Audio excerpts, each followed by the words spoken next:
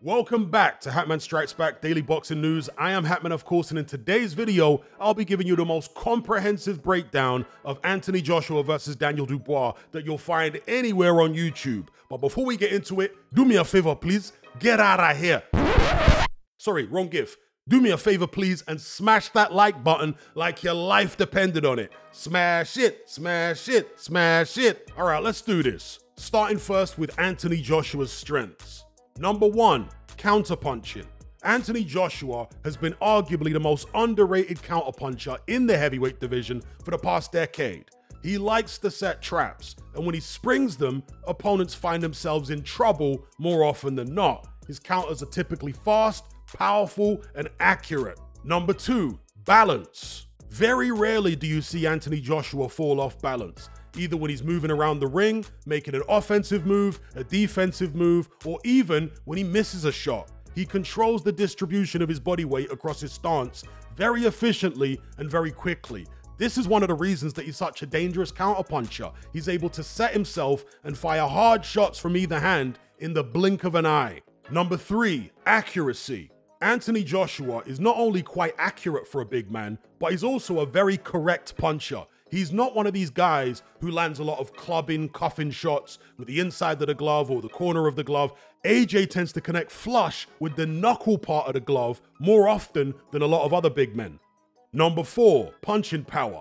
AJ's always had knockout power in both hands, but if Ben Davison has done anything to improve AJ's game, it's been to tweak his punch mechanics to allow him to generate more power than ever before. Number 5, hand speed. Anthony Joshua has surprisingly quick hands for a man of his size and build. Comparisons to Frank Bruno are completely invalid. AJ is much faster and more athletic than Frank Bruno ever was, and to my eye, he has a noticeable hand speed advantage over Daniel Dubois as well. Number 6, punch variety and versatility. AJ has got every punch in the book. He's got knockout power in his straight shots, his hooks, and his uppercuts with both hands. This means that he's a lot more difficult to nullify than someone like Deontay Wilder, for example, who only has a straight right hand. Also, contrary to what some have claimed over the years, AJ is actually a solid all-round boxer. He's not just a slugger. He can also fight on the back foot when need be. He can fight at long range, or he can shorten his shots and engage at close quarters as well. Number 7, combination punching. From very early on in his career, Joshua showed an aptitude for putting multiple power shots together in rapid succession. However, since his loss to Andy Ruiz, AJ has been reluctant to unleash his explosive 5 and 6 punch combinations of old. Nowadays, it's 1 or 2 punches at a time, 3 at a push. I don't think it's purely down to fear of getting caught again. I also think it's a fear of gassing out as well. AJ is more mindful of pacing himself now, but he still has that rapid fire mode in his arsenal, and it allows him to inflict a lot of damage in a very short space of time. And number 8, ring IQ. For my money, Anthony Joshua is a smarter fighter than Daniel Dubois. He's less offensively impulsive. He's more strategic. He likes to think several moves ahead. And I think that will be important in nullifying Dubois' superior energy and aggression. Now we move on to weaknesses. Number 1, average chin. If AJ had a glass jaw, as some have suggested, he'd never have gotten up from that right hand against Vladimir Klitschko. He'd have been out cold. But if he had an iron jaw, like Mariusz Wach used to, for example, then he wouldn't have gone down in the first place. So I'd say AJ's chin sits right in the middle of those two extremes. He doesn't have a bad chin, but he doesn't have a good chin either. He's got an average chin. Now, if he was a welterweight, it might not matter too much. But at heavyweight, the punching power is so outlandish that having anything less than a good chin can only be seen as a weakness. Number 2, average stamina. Again, Joshua doesn't have the worst gas tank I've ever seen on a heavyweight, but it's nowhere near the best either. And what people need to appreciate is that a lot of it is down to genetics. AJ trains extremely hard. He's a consummate pro, but he's over 250 pounds of mostly muscle. He's just not built to maintain a high punch output for 12 rounds. His physiology won't allow for it. And AJ has figured that out himself now, which is why he tends to have a fairly low punch output. But that's something that Dubois could potentially exploit. AJ is tall, he has long arms, he's quick, he hits hard, and he's a good counterpuncher.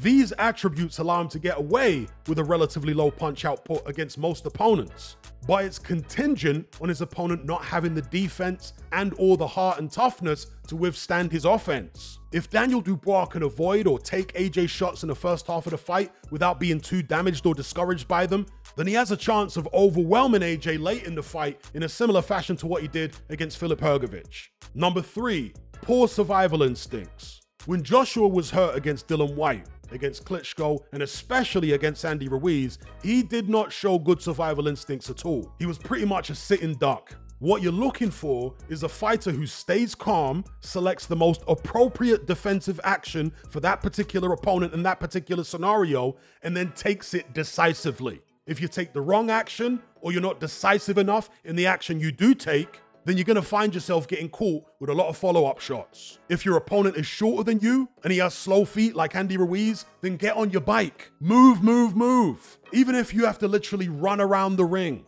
Don't even think about throwing any punches back. Just get out of there until you get your senses back. If your legs are too wobbly to do that, or you're fighting a tall guy or someone with quick feet, then grab hold. Clinch your opponent and be rough about it. Push his head down. Grab his arms with all your strength and lean into him so he loses balance. And don't let go until the ref has to warn you. If he gets his arms free and traps you on the ropes, try to roll with the shots. Move your head, slip and slide. Learning these survival skills is absolutely crucial at top level.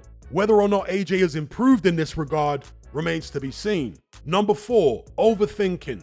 Being a thinking fighter is a good thing, and AJ is a thinking fighter. But being an overthinker is a bad thing because it causes you to hesitate, to second guess yourself, to be indecisive.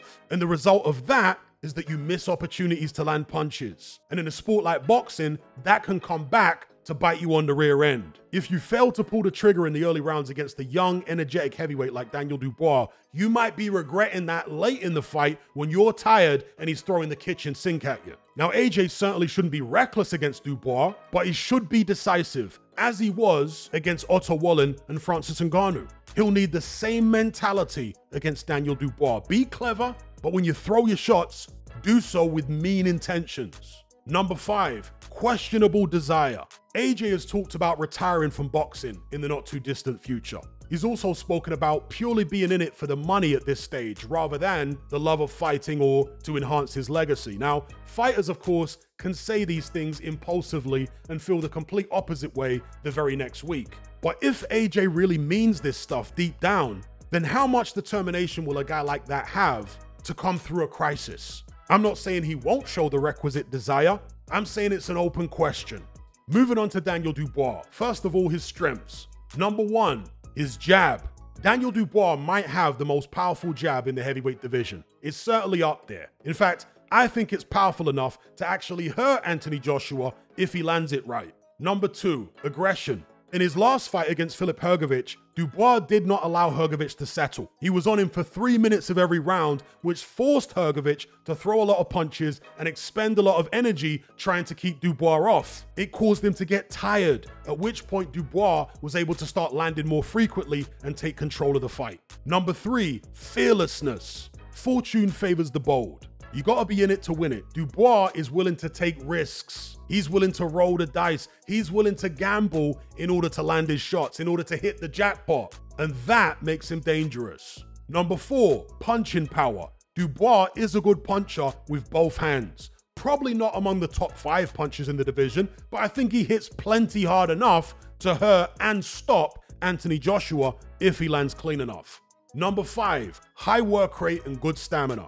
Daniel Dubois is 26 years old, and he fights like a 26-year-old man. He has a lot of energy, he throws a lot of punches, and he can carry it on for the whole fight. We saw that against Jarrell Miller. He'd thrown a lot of shots all the way through that fight, but he still had the energy to up the work rate in the 10th round and get the stoppage. Number 6, recent opposition. Steel sharpens steel. Daniel Dubois has fought tougher opponents in his last couple fights than AJ has. So he's battle hardened right now. He just came through 2 firefights, so he's ready for a tough battle. AJ, on the other hand, had a couple of blowouts. So we don't know how he's gonna react at his age when he's in a tough fight again. Moving on to weaknesses. Number 1, poor defense.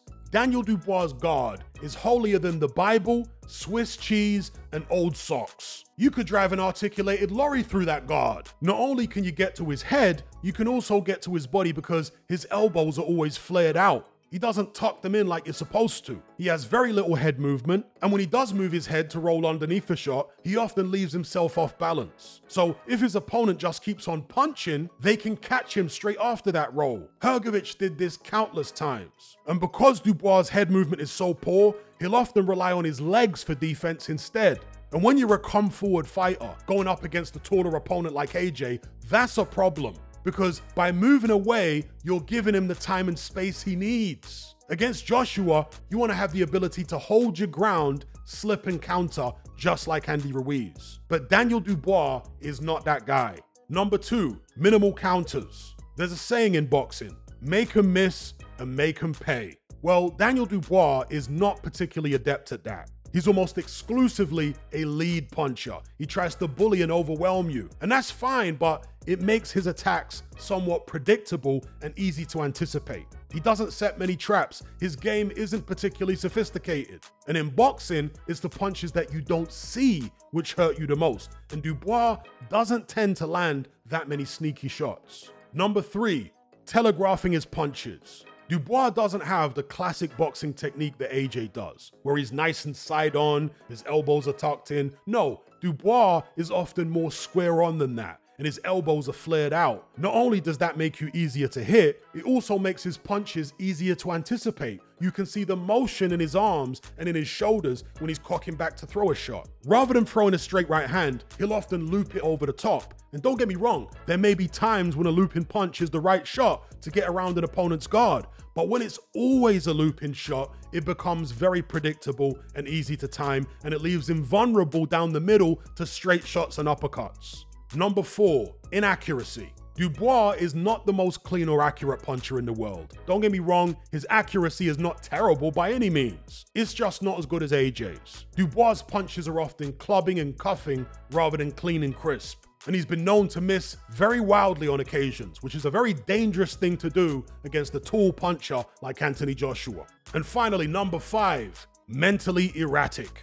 Daniel Dubois quit against Joe Joyce and Alexander Usyk. He redeemed himself against Jarrell Miller and Filip Hrgović, but he found Joyce and Usyk far more difficult to hit than Miller and Hrgović. He was on the end of a jab against the first two, and he struggled to get past it. Was the heart he showed against Miller and Hrgović down to the fact that he was always able to land on them, which therefore kept his spirits high? What happens if AJ managed to pin him on the end of a jab for several rounds? Will Dubois implode again? It's an open question. AJ was unable to land on Usyk for long stretches as well, but he didn't crumble mentally, at least not to the extent that Dubois did. He was able to go the distance twice. So there you have it. Anthony Joshua versus Daniel Dubois, strengths and weaknesses. If you enjoyed the video, smash that like button like it's a bad bitch, and don't forget to subscribe.